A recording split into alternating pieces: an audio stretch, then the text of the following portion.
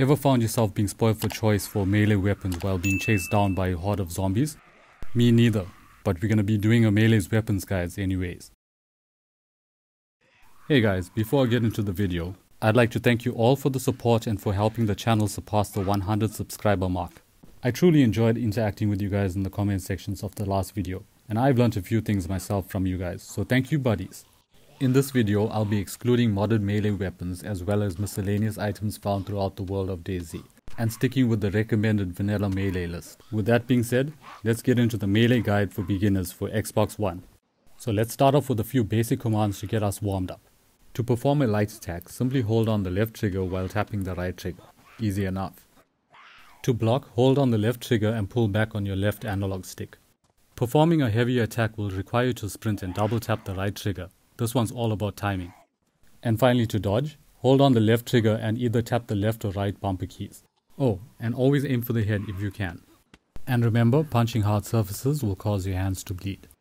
Starting off the list with an overlooked melee weapon, the basic brass knuckles is an effective close quarters blunt weapon, which is easily concealed from unattentive enemies and can be found in towns and villages. This weapon can deal 13 damage with a normal attack and 17 damage with a heavy attack, and a shock damage of 15 for a normal attack and 34 shock damage for heavy attacks. I was pleasantly surprised at the performance of this weapon and was able to dispatch 3 to 4 zombies without being sent back to the coast.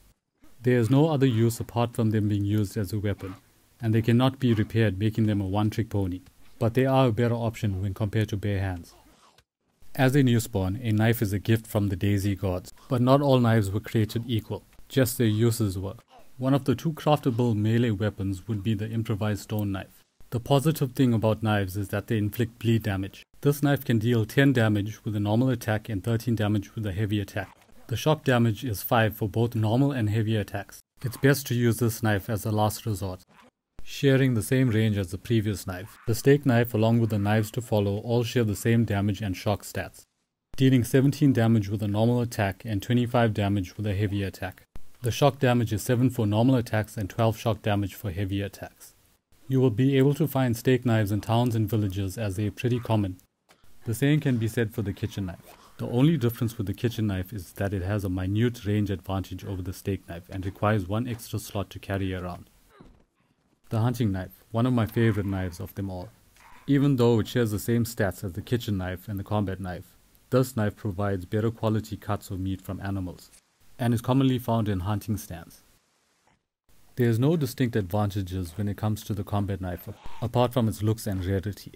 This knife allows you and your next victim to admire your looting skills as you dispatch them, and is commonly found in military zones.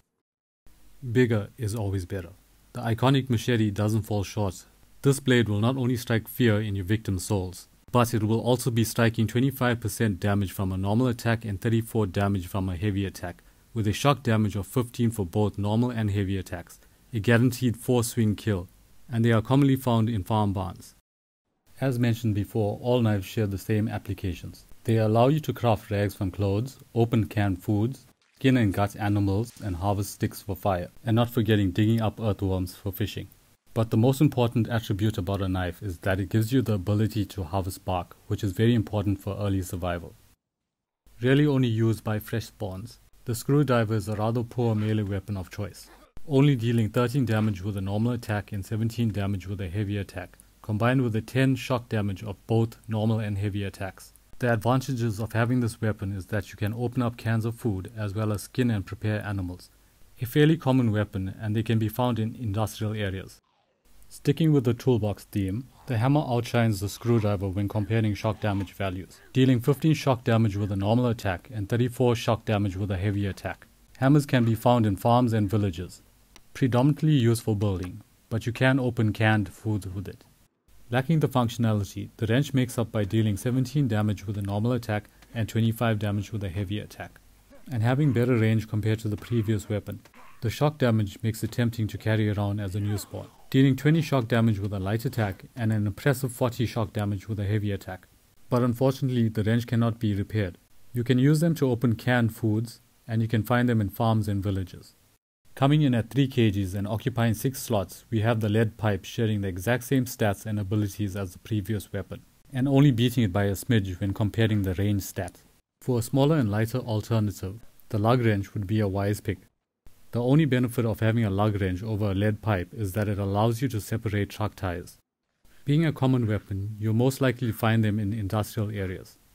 If you're looking for the best single-handed blunt melee weapon on paper, then the crowbar should fill that slot. A versatile weapon that can open canned goods, gut and prepare animals, and dismantle fences makes it a handy tool to keep on hand. To repair a crowbar, simply combine a sharpening stone with it. You can find crowbars in villages and small towns along the coast. If you're after a jack of all trades, then the hatchet is the melee weapon you want. Although the hatchet does admirable damage as a weapon, its real value lies in the ability to perform just about any task. From building to dismantling fences, gutting and preparing animals, to opening cans, as well as crafting rags from clothes. Dealing 25% damage from a normal attack and 34 damage from a heavy attack. The shock damage is 15 for both normal and heavy attack. And the best thing about a hatchet, it can kill with one hit to the head. You can repair hatchets with the sharpening stone, and they can be found in towns and villages. The first two-handed melee weapon on this list is the baseball bat.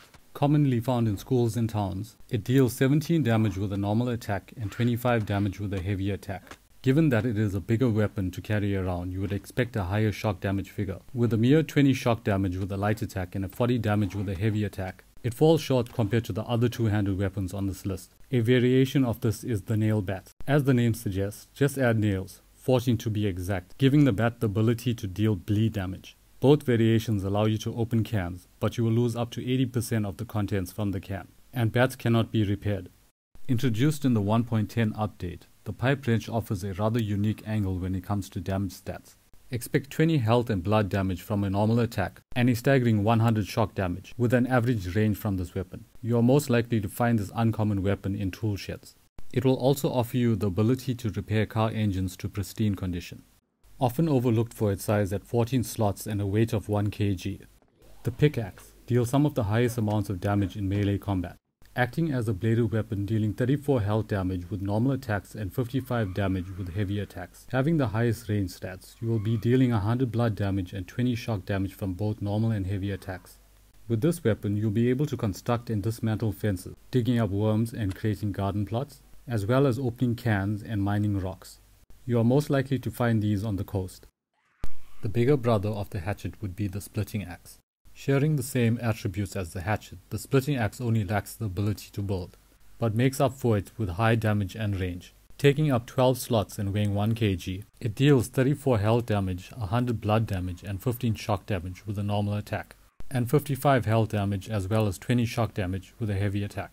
Being a bladed weapon, you'll also cause bleed damage. The splitting axe is a true contender for the best melee weapon in the game. You can find them in villages and they are very common. Taking up 2 more slots and having 3 different color schemes, the firefighter's axe shares the same abilities and stats as the splitting axe on paper. I barely felt a difference between the two of them when using them, but I could be totally wrong. The heavyweight of the melee world has to be the shovel. Occupying 16 slots and weighing in at 6 kgs, performing as a blunt melee weapon, the shovel does 25 damage with 50 shock damage when using light attacks, and 34 health damage with 100 shock damage with heavy attacks. They are fairly common and can be found in sheds and farms. The shovel has a host of uses, including burying bodies to hide your trail from others, hiding your epic loot, digging up worms, building a fence or a watchtower, and laying a garden plot as well as removing them. The only downside with the shovel is that they cannot be repaired. Identical stats when compared to the shovel. The sledgehammer requires only 12 slots and weighs in at 5 kgs. A formidable melee weapon for blocking, with high durability, makes it an easy pick when it comes to base raiding and dealing with angry zombies. They cannot be repaired, but they are fairly common and can be found in sheds. Sledgehammers allow you to mine large rocks as well as erect flagpole bases. Oh, and one more thing. If you see a can in someone's hands, run, just run. You'll thank me later.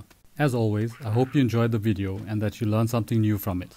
Let me know in the comment sections which is your go-to melee weapon and why. And I'll catch you in the next one.